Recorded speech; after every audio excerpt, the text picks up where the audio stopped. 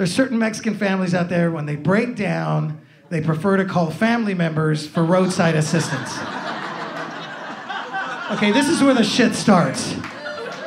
No tow truck, no AAA, no OnStar. You know who they call? Juan Star. That's who they call. They call their cousin Juan. He answers, right? Juan Star, what's the matter? Hey, I got a flat tire. Call the family. Okay. Help is on the way.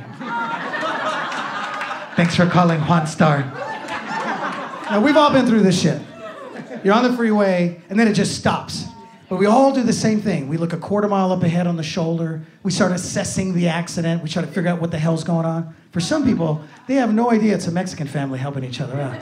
For some people, it looks like a multi-vehicle accident. I always wonder what the conversation is in the vehicle for these people who have no idea it's a Mexican family, right? These guys stop like, oh shit, it's bad, bro. It's a bad one, dude. Frank, it's bad, Frank, let me tell you. 1, 2, 3, 4. It's a 6-car accident, bro. Holy shit. What happened? 2 trucks and 4 vans. What the hell happened? It's like 43 people standing out there. Where the hell all those people come from? Why is there only one guy fixing a flat? Are those other guys drinking beer? What the fuck is...